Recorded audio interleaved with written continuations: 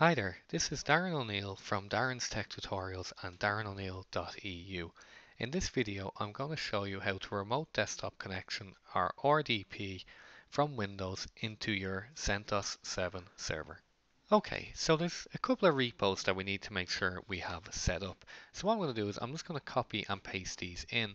I'll leave a link below where you can get all these links and commands so you can just copy and paste them into your own CentOS machine.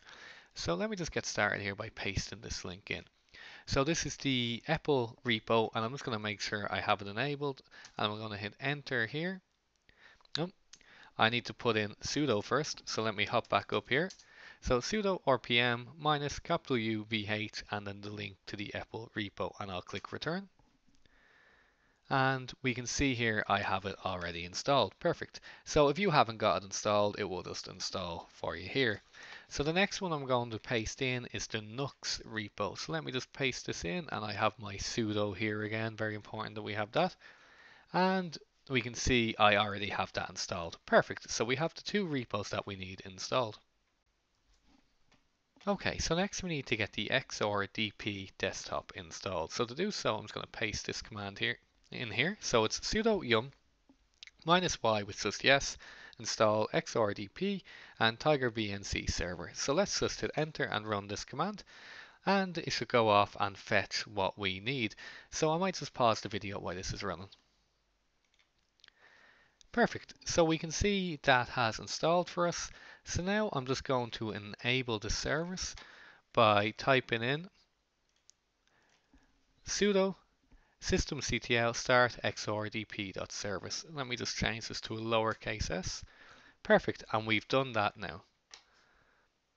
Okay, so we're really getting there now. So now we just need to ensure that we have the firewall rules that we have that will allow us to RDP in. So I'm going to type in sudo and I just have another command on the clipboard here. So firewall-cmd permanent zone public and the port that we need open to allow us to RDP in. So I'm just going to click return on that and hopefully that will work for us and we have a success. So now we just need to reload the firewall. So let me just copy and paste this in. So sudo and then paste it here. Firewall-cmd space -- reload just to reload the firewall for us and that has also worked there. Okay, so there's two final commands that we need to run. It's just to configure SELinux. So I'm going to type in sudo and let me just paste this in here. The first one, chcon, type bin and then user sbin xrdp and I'll hit return on this. That looks good. So just one last one here again and I'll copy and paste this and just be sure to put my sudo in first and I'll paste this in and I'll hit return and that all looks good for us there.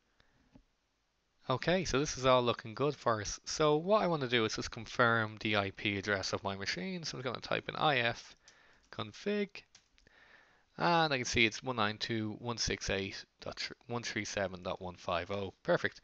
So let me pull up my RDP console here. So I have the IP address in here. So I'm going to click connect. If you get prompted, just click yes here to continue. So let me just drag this over for us here and make this a little bigger. So this is all looking very good. So I'm just going to type in my username of Darren and I'll type in my CentOS password. And hopefully now we should be brought into the desktop. Okay, excellent. And we are here. We've now RDP'd into our CentOS machine. If you encountered any difficulty following this tutorial, be sure to comment below and if I can help I certainly will. If you liked the video, please be sure to like and for more videos like this, please do subscribe. Thanks for watching.